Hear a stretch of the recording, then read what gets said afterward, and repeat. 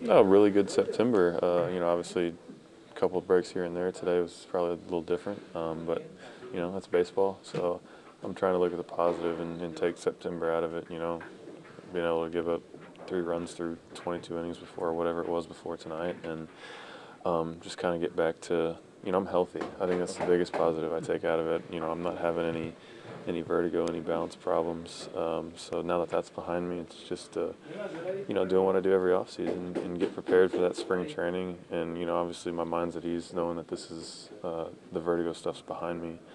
And I can come in next year and no one's got a job secure. So it's try and win a job and be one of five and take us to where we want to go as an organization, as a team. And I'm sure there'll be expectations again next year with having everybody back healthy, getting Stanton back, getting Hetchy back, hopefully having Jose and myself and Tom and whoever else it may be for a full year. So it's just about going and working on things. I'll sit down with them when the season's over and see what they want me to address. And I think it's pretty self-explanatory. It's just getting back to what I know how and refining the secondary pitches and the fastball command and take that and run with it. How close do you think secondary pitches are?